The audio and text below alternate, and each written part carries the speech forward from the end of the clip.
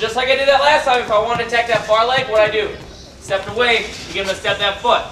Okay? This time right here, if I'm going to shoot a single leg, I want to get him to step this foot close to me, so I'm going to circle away from it. Same thing. Step that foot. Now when I do it, when you guys do all these different shots and all these different takedowns from this underhook, you can't be standing straight up in the air. Okay? You got to make it realistic. So when I get my underhook right here, you got to bend your legs. Okay? Just relax, relax. Okay? You have to bend your legs. Make it realistic, just like you'd be doing it in a match. Okay? Same thing. I'm controlling this opposite side. All I'm doing is get a little bit of a tug. A little bit of a tug, and I'm going to circle away from that foot. Okay? Now, I think we talked about this before. In order for me to take a shot, there has to be space, right? I can't be tied up. I can't be tied up in right here. I got to create space, so that's why I take a little side step.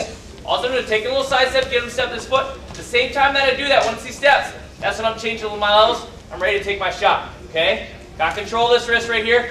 Give him a little tug, circle.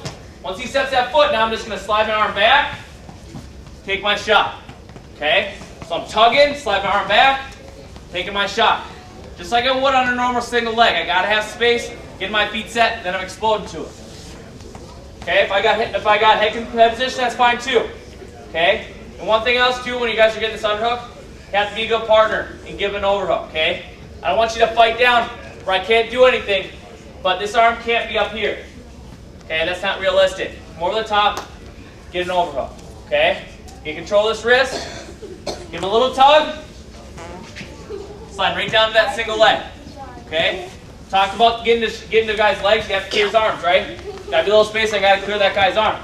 If I have this underhook, right now I'm clearing it. Okay, I've got this arm cleared. Just a matter of me getting him to step this foot. Slide right down to my single leg. And if you want to finish down the mat, you can finish down the mat. If you want to pick it up, you can pick it up. Any finish that you want from down there.